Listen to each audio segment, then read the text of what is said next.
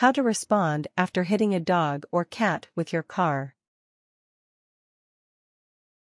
Striking a dog or cat with your car is a traumatic event for the animal and you. There are a number of steps you need to take to handle the animal you've hit, stay out of the way of traffic, and protect yourself. Part 1: Securing the scene. 1. Pull off to the side of the road immediately. Slowly drive or coast your car to the shoulder of the road. If you were in a lane near a median when you struck the animal, then you might need to pull onto a soft patch on the median. Make sure you are completely out of any lanes of traffic, but relatively close to the pet you hit. Ideally, you won't have to cross the road to reach the stricken animal. 2. Place signals around. If you have reflective triangles or flares, then place them at 10 feet, 100 feet, and 200 feet intervals towards approaching traffic.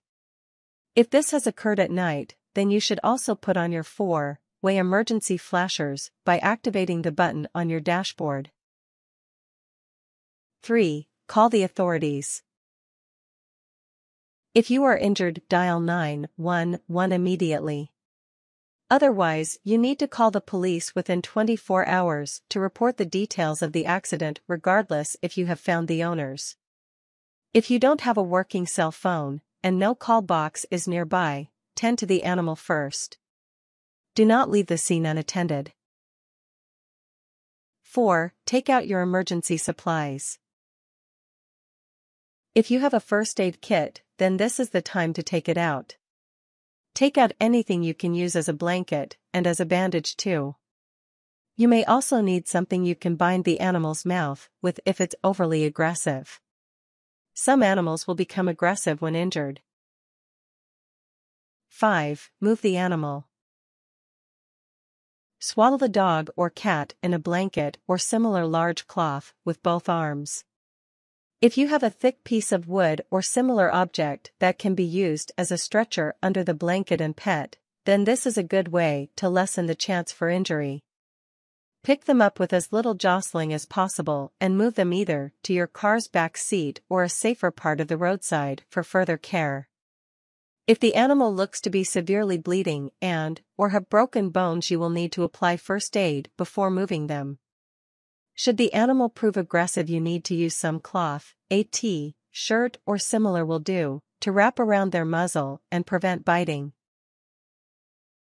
Part 2: Aiding the animal. 1. Look for injuries on the animal.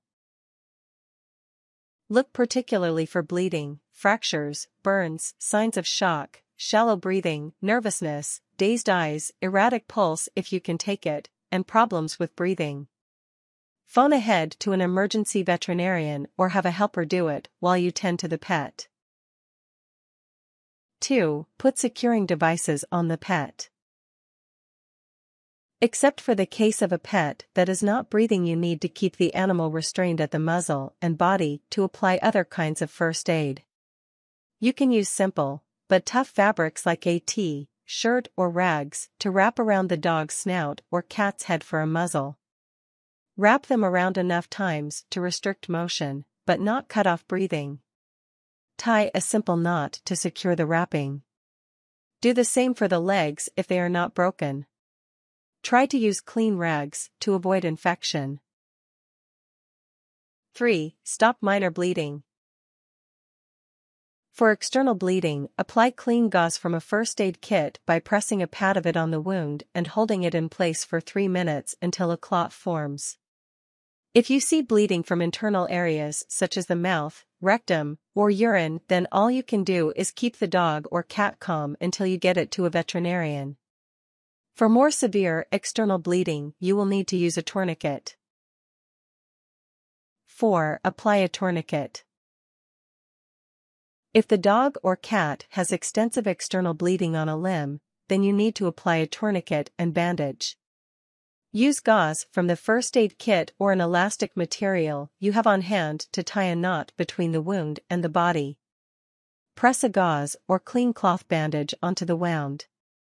Remove the tourniquet for 20 seconds every 15-20 minutes and reapply it if necessary. A pet losing this much blood will require a veterinarian's attention immediately. 5. Apply ice or water to burns. If you notice burns from either your cars or road chemicals on the dog or cat, then you need to apply cold water and/or ice. Flush the wound thoroughly with water and apply an ice compress until you can get the pet to a veterinarian. 6. Stabilize fractures. If the fracture isn't too severe, you can try to create a makeshift splint from cloth and a solid piece of wood. Align the wood on both sides of the broken dog's or cat's fractured limb, wrap both tightly with the cloth or blanket. Tie off the cloth. Bad splints can't make the fracture worse. If you are unsure about the splint you are making, then leave it up to the veterinarian. Just make sure you are transporting the pet with as little jostling as possible. 7. Treat for shock. If you've observed the stricken dog or cat acting nervous, breathing shallow, or the eyes darting about, then it may be in shock. If the animal is unconscious, this is also possible. In any case, you need to keep the dog or cat warm and restrained so it does not hurt itself. Keep the animal's head level with the body. Get it to the veterinarian immediately. 8. Administer rescue breathing. If the dog or cat is not breathing, you can perform a procedure similar to that used on humans. Open the dog's or cat's mouth. Pull out the tongue gently until it is flat. Make sure there are no foreign objects. Close your pet's mouth again. Breath directly into its nose until the pet's chest expands. Repeat this every 4-5 seconds. If there are any foreign objects in the throat, then you should remove them with pliers or tweezers first. 9. Do chest compressions. In the event the stricken dog or cat has no heartbeat, you should lay your dog or cat gently on its right side. Hearts of these pets are in the lower left side of the chest area.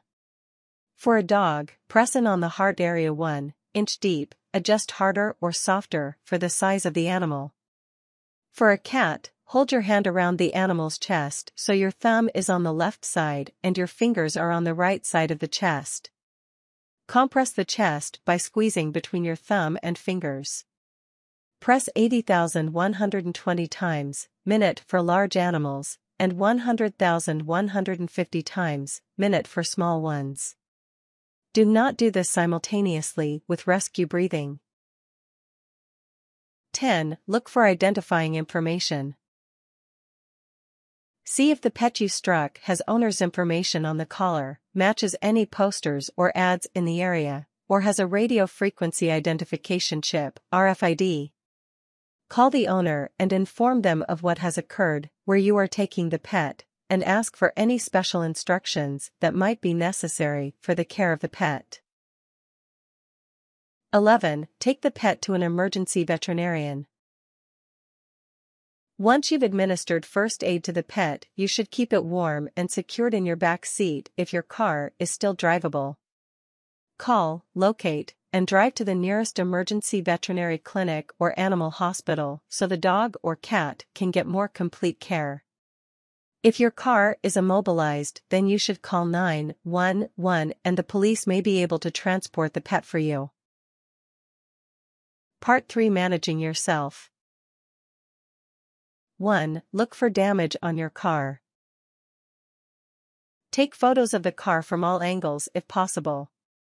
Ask a family member or friend with a camera to come and take photos if you can't. Take photos of damage and area before you leave the scene or your car is moved for any reason other than clearing traffic. 2. Contact your insurance company. You need to file a claim that includes the photos of the damage to your car, the police report, and any information you collected on the pet, including its owner. You can call your insurance company's claims representative or file online. The company will evaluate your car's damage values and recommend one or more repair shops to use. This will require comprehensive coverage on most policies.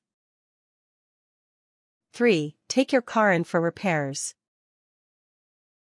Use one of the shops your insurance company covers so you get properly reimbursed.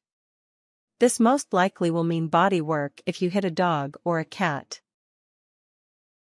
Tips: seek emergency veterinarian care for any severely injured animal.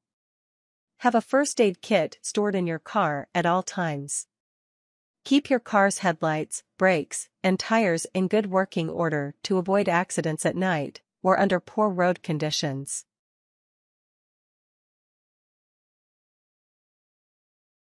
Warnings: crippled dogs or cats may respond aggressively. Exposed wounds on an injured animal may become infected. Moving an injured animal may aggravate their injuries. Things: first aid kit, muzzle, blanket,